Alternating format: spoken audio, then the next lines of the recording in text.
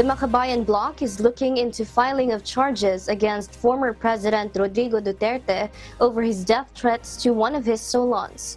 In a televised interview, the former chief executive said that the confidential funds being requested by her daughter, Vice President Sara Duterte, are intended for restoring Mandatory Reserve Officers Training Corps, or ROTC, and for fighting insurgency. The first target, according to the older Duterte, is ACT Teachers Party List Representative Francis Castro and the Communists.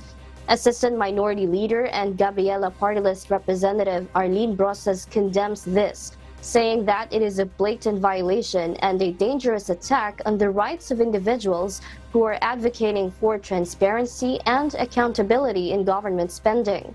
She says they will not be silenced by threats and intimidation, adding that they are looking into possible legal actions against the older Duterte.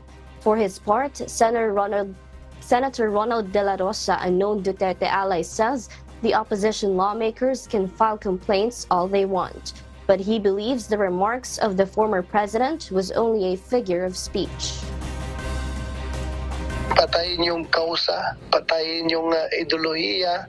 Alam naman natin yung figure of speech na ginagawa ni Pangulong Duterte. Hindi naman actually murder ang ibig sabihin nun. Whatever kasi sabihin mo si Franz Castro yun, kayo Franz Castro et al.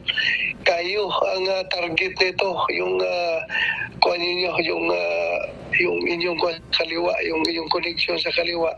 Kailangan may bisto na yan at para mahinto yung panluloko nyo sa taong bayan.